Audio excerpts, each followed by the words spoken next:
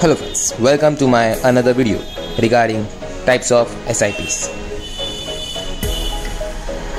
Monthly SIP. In this you have to invest every month a fixed amount. For example, rupees 2000 per month and rupees 5000 per month. However, the investment amounts depend upon your financial capacity. Quarterly SIP. In this you have to invest every quarter a fixed amount.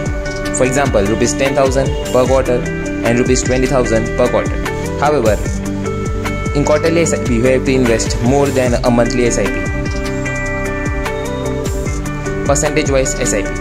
In this you have to invest fixed amount on every 10% difference. For example, if stock fall 10%, you will invest rupees 5,000. If stock fall further 10%, you will invest rupees 5,000 again. Similarly, if stock raise 10%, you will invest rupees 5,000, and if stock raise further 10%, you will invest 5,000 again.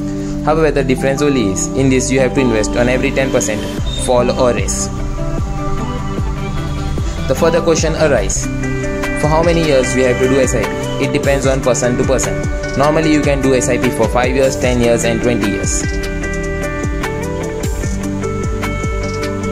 If you want to start an SIP, then you can join my WhatsApp group. Link in bio. If you liked our video, do like, share and subscribe. Team Stock Danda.